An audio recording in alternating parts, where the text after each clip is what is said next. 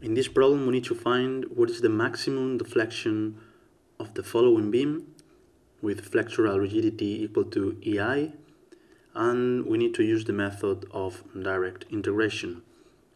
As you can see here, this beam is simply supported.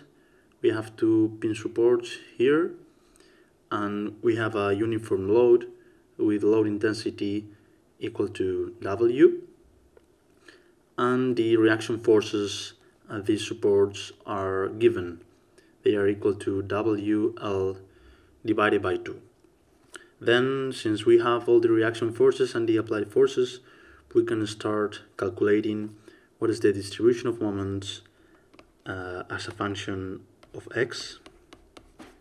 We have here our beam.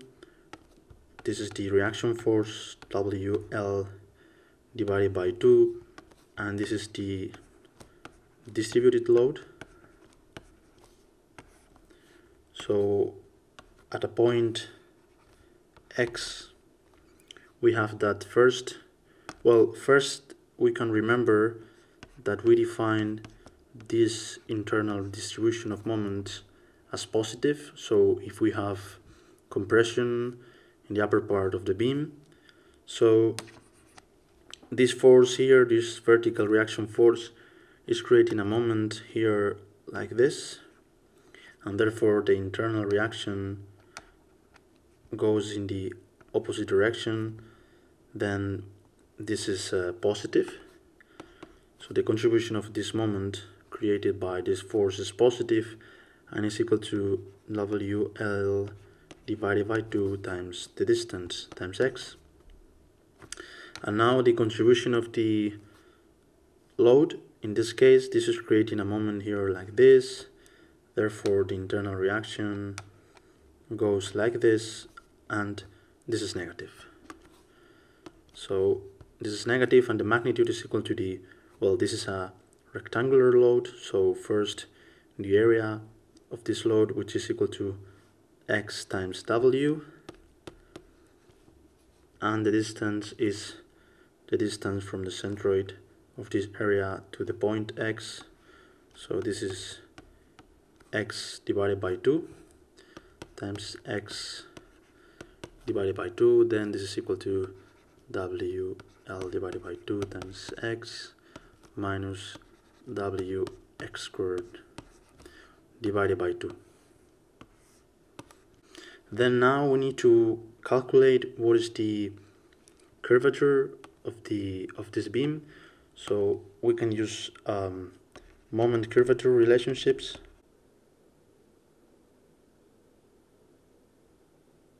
We have that the moment is equal to minus EI second derivative of V dx. So we can integrate here. Therefore we have that M is equal to, as we said before,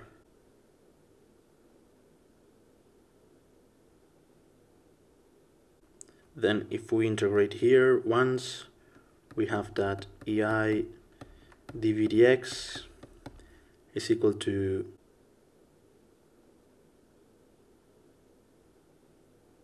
where A is the constant of integration, and of course this is equal to the slope theta. We can integrate once more.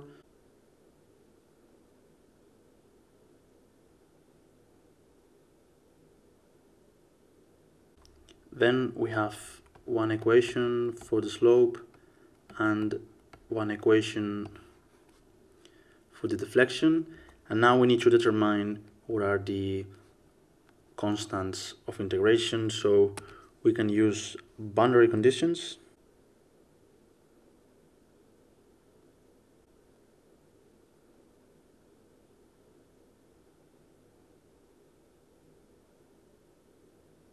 We have that the deformed shape of this beam is something like this, so it is symmetric.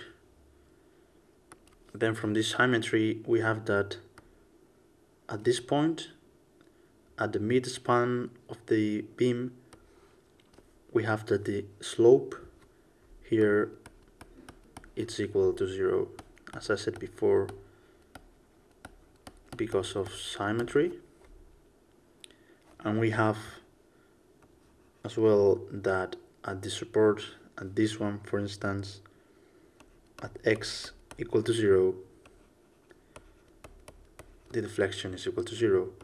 So these are our two boundary conditions, and we can apply them to solve for the constants of integration. So from equation 1, we know that theta is equal to 0 at L halves, so we have that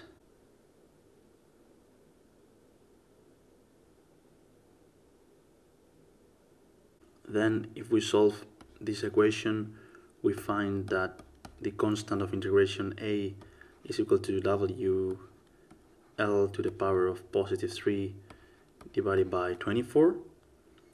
And if we apply the second boundary condition at 0, deflection is 0, we have that b is directly equal to 0.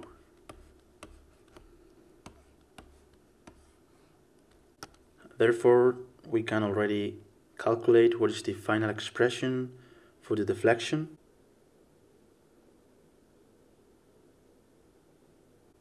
We have that the deflection from equation 2, we have that this is equal to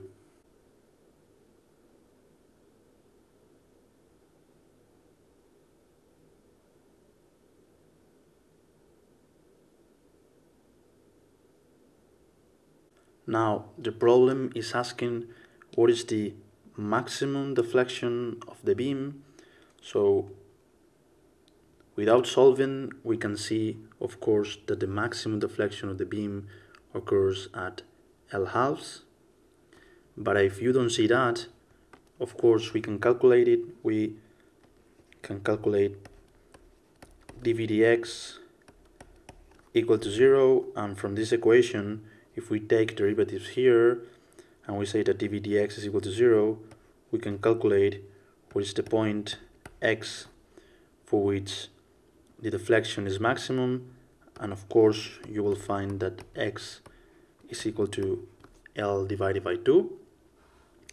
And then if we substitute this expression, this point x here in this formula, we find that the maximum deflection of the beam is equal to